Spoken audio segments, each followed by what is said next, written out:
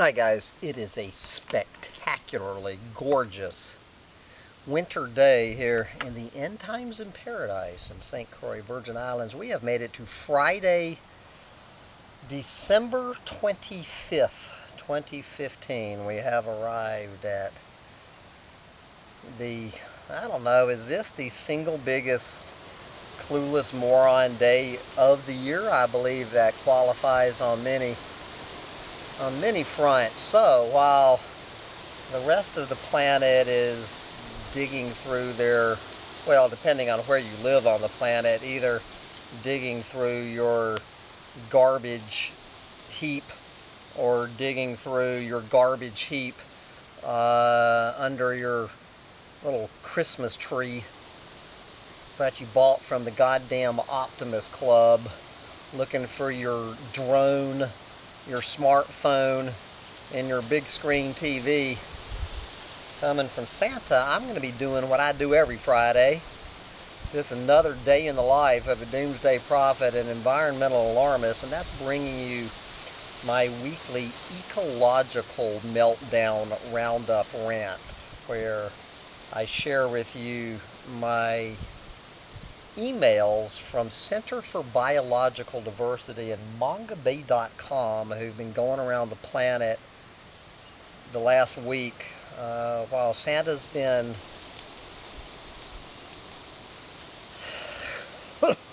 making his list and checking it twice. Center for Biological Diversity in Mangabay surfing the planet to see how the planet has been heading directly into a brick wall at 23,000 miles an hour. And here's just a few of the ways. We'll start out this week with Endangered Earth from Center for Biological Diversity, which starts out with this interview with this New Yorker cartoonist named Tom Toro. And this is his knee slapping. This is New Yorker cartoonist Tom Toro's comment on the state of the planet Christmas 2015. Quote,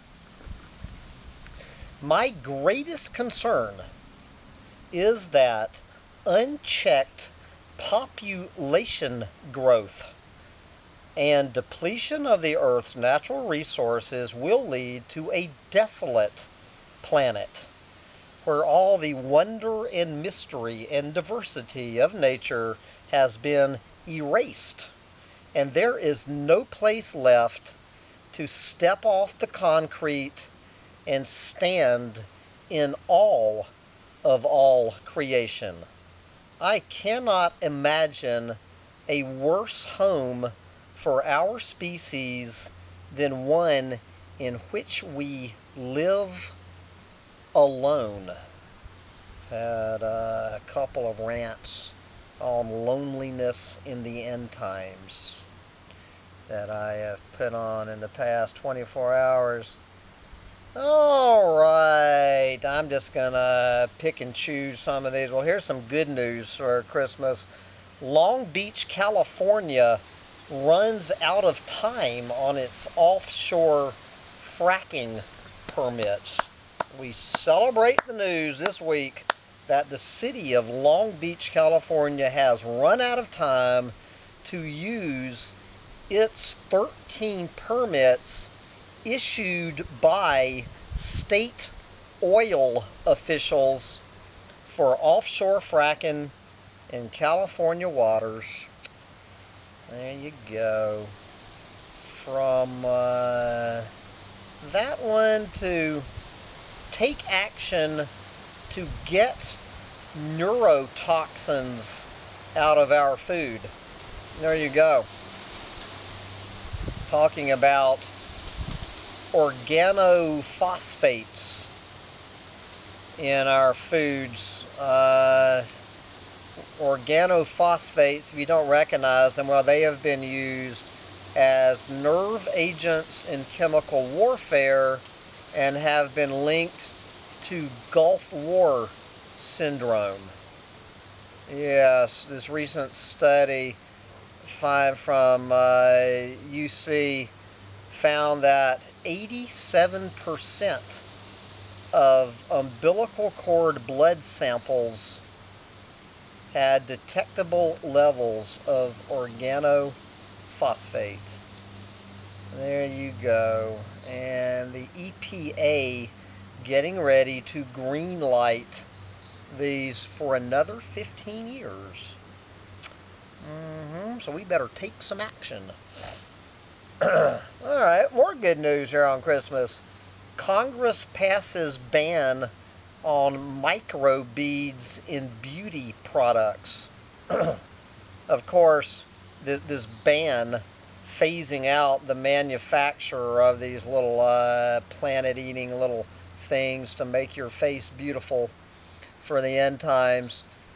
The manufacture will be phased out in 18 months and the sale in 2.5 years. There you go. What's going on in the lawsuit department this week? This is their newest lawsuit filed to save the coastal marten. The coastal pine marten, I guess. So what's killing the coastal marten? Gee, take a wild guess. How about it is gravely imperiled by logging, wildfires, climate change, rodenticides by these goddamn pot farmers in Northern California. There you go. Alright. Now, guys, the second Take Action help ban fracking in our national parks. You know, I was just doing a rant. I've done many rants about oil drilling in Yasuni National Park in Ecuador, and you know, ramping up oil drilling in Virunga National Park in sub-Saharan Africa, and now they're opening up Britain's national parks to fracking, and I keep saying it's only a matter of time before they start fracking in this country's national parks, and I'm unclear from reading this whether they're already fracking in our national parks. They're very careful to use the word national park unit. Oil and gas drilling in our national parks, it's not right. Yes, but right now, at least 42 U.S. national park units are being drilled for oil and gas, or are at risk for future extraction, including via fracking. And some of these, I mean, the Big Cypress National Preserve and Everglades National Park in Florida, they're getting ready to go underwater anyway, so I guess we might as well frack them before they go underwater. Glen Canyon, the Grand Tetons. What?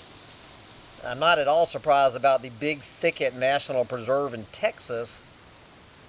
And the National Park Service is updating the rules governing oil and gas extraction in our national park units for those fossil fuels that are not owned by the federal government. So this is these planet eaters who own the mineral rights. And we're not talking national forest here, guys. We're talking national parks. Anyway, moving along from that to, I've mentioned this one, Greenland ice melt has doubled in speed. And of course, Greenland, as I've mentioned this week, cheering on the doubling of the ice melt so they can start growing potatoes and exporting the fertilizer being uncovered by the retreating glaciers. That is how Greenland is responding to the news. Okay, but let's see what mangabay.com is up to this week. I'm actually gonna start with the very last one. This is the very last story in their rant. Is this latest story about this mining disaster down there. One of Brazil's worst environmental crimes brings into question whether Brazil's environmental policies are influenced by large mining companies. Well, you know, the way that's worded, I got to bring it out, guys.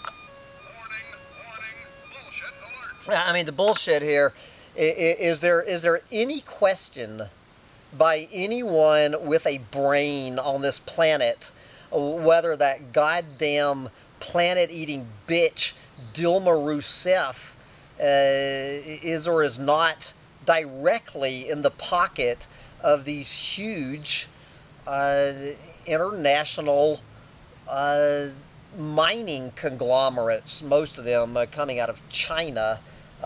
Make no mistake about it, where this one is, and this is based on Brazil's own Secretary of the Environment.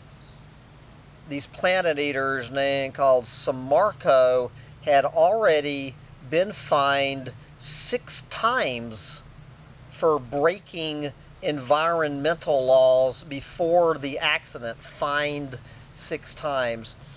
And in the case of this disaster, there was no alarm alerting neighbors of the danger and no contingency plan to clean the thing up. And of course, now the Brazilian government is fining these planet eaters $5.2 billion.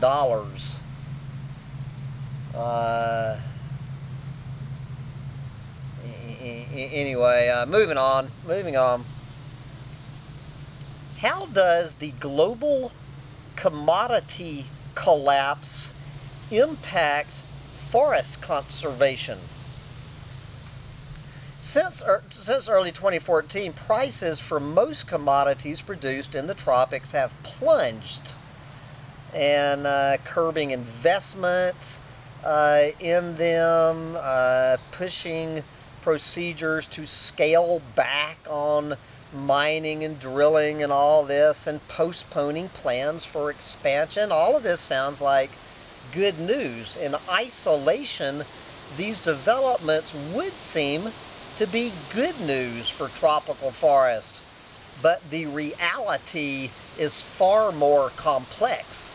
And I have to admit, I was one of these clueless morons just making the assumption that this collapse in commodities prices, hallelujah, putting these goddamn planet eaters out of business, including the frackers right here in the U.S.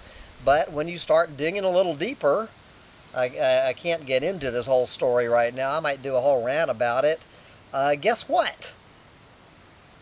If you think for 1 minute that the collapse of commodity prices are saving tropical forest, these tropical conservationists have one thing to tell you. That was bullshit. The planet eaters, you know, I guess it's just the planet nibblers are taking over anyway. moving on. Well, here's some great news. Finally, Belize bans offshore oil drilling along barrier reef system. So they're still ramping up offshore oil drilling off the coast of Belize, but at least they're keeping their goddamn drilling rigs out of the UNESCO World Heritage Site called the Belize Barrier Reef. And but of course, if they have an oil spill outside the reef, what do they think? Okay, here's a reef with no oil drillers. Here, next to the reef, is an oil well. We have a blowout next door to an offshore marine protected area, and anyway. D. When is tree cutting deforestation? Palm oil companies set their own definition, and this is looking at this absolute unadulterated horseshit about sustainable palm oil, and how all of these goddamn planet eaters are you know, calling themselves sustainable palm oil producers, acting like a palm oil forest, I guess, is a forest. Anyway, guys, this is just the latest. Anybody on this planet at this point thinking there is such thing as sustainable palm oil, got one thing to tell you. Bullshit detected. Take precautions. Sustainable palm oil. Anyway, let's see what else we have. Back to the Brazilian Amazon, looking at the Belo Monte Dam. Haven't stopped to look at what is going on with the Belo Monte Dam right now. Brazil's government charged with ethnocide in building of Amazon Dam. Ethnocide. Brazil's federal public ministry has found the Brazilian federal government and the Norte Energia company guilty of ethnocide for the social and cultural destruction wrought on 7 indigenous groups during the Belo Monte Dam's construction. The MPF is demanding that Brazilian courts set up an external commission to prevent future harm, even as the Brazilian government is granted an operational license for the dam, whose reservoirs are now filling. There you go. All right, from the Belo Monte Dam to a little bit north, this is for fans of Garrett Hardin fans. Tragedy of the Commons. Creating a commons, sustainable fishing and hunting in the Colombian Amazon. Come on now, that ain't even bullshit. That's horseshit. So what they're looking at is these where local communities have created these jointly managed common properties out of what had been an open access resource where there were no rules, where many fishermen were pulling out as many fish as they could to sell in local markets. So now they've created a commons to fix this. I think they should read The Tragedy of the Commons by Garrett Hardin for a doomsday prophet peek into where that idea is going to go. Okay. From that horseshit to this story. China's demand for rosewood is destroying forests in Southeast Asia and now increasingly in Africa.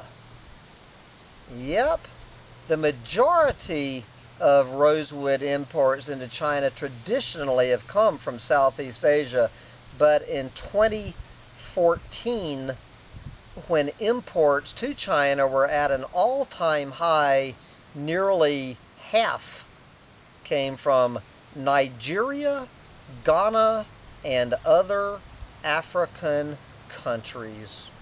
What a surprise.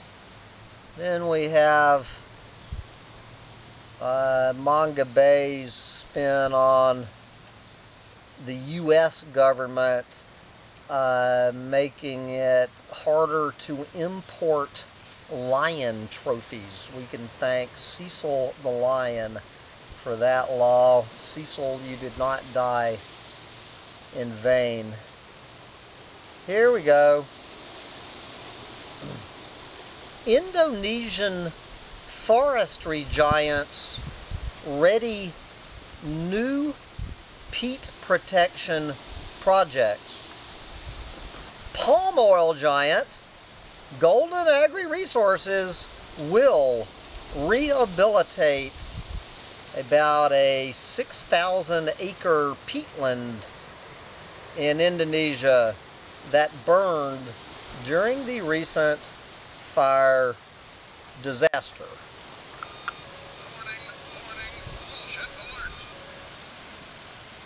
Anyway, and I'm going to move on from that.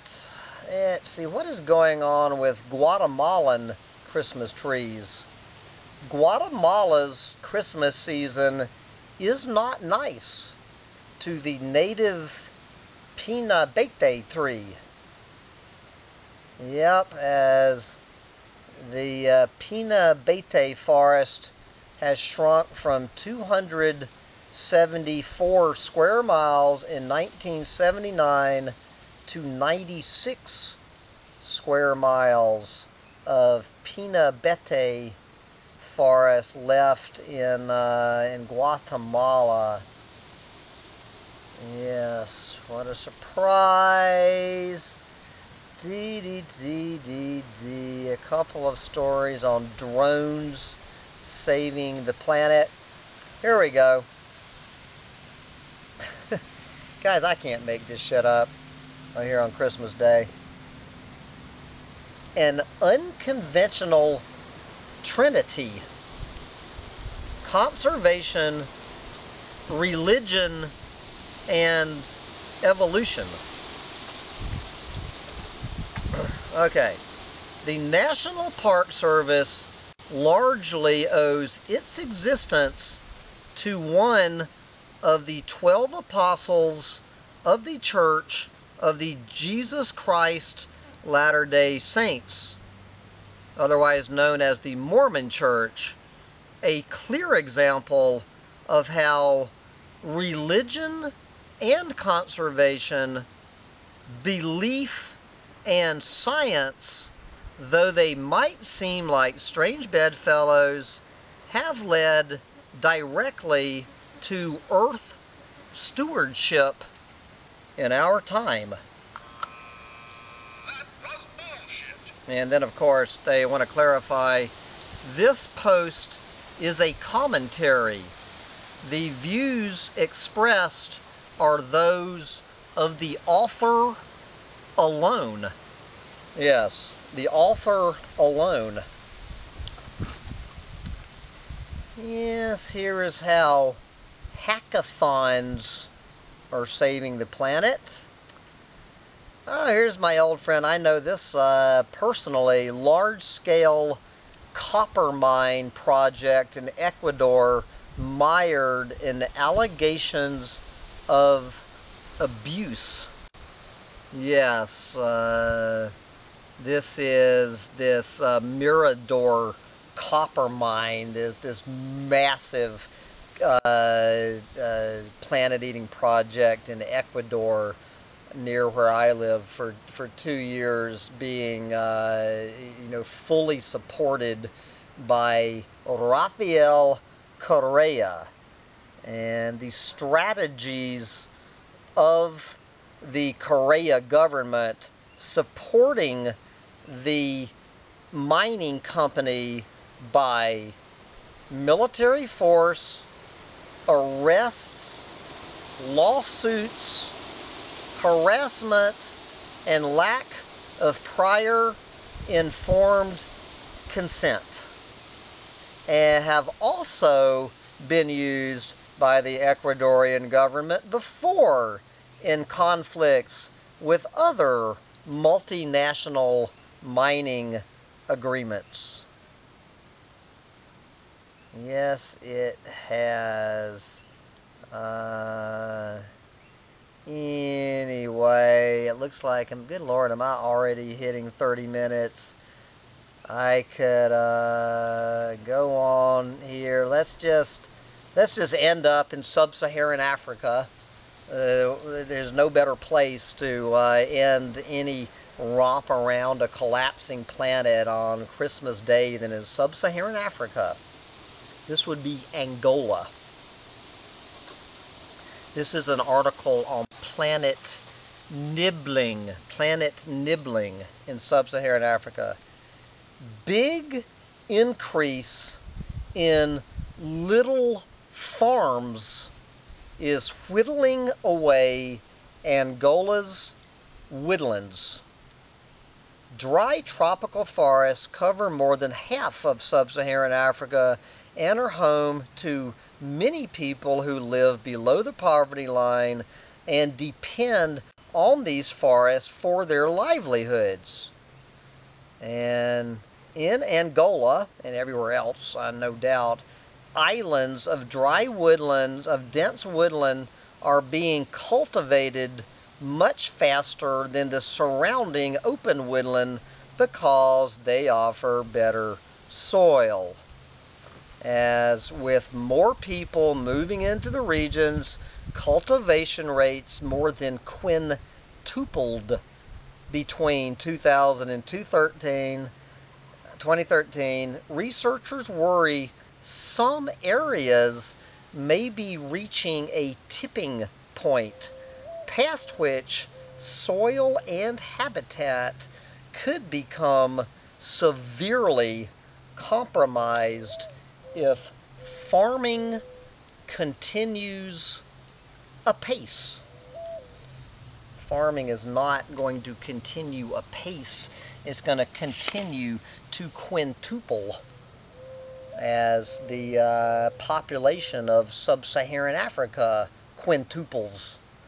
But anyway, I need to wrap up this Christmas Day Ecological Meltdown Roundup Rant 2015, because I got to get ready for not one, but 2 Christmas dinners. So this is your old Doomsday Prophet. Merry Christmas. Bye, guys.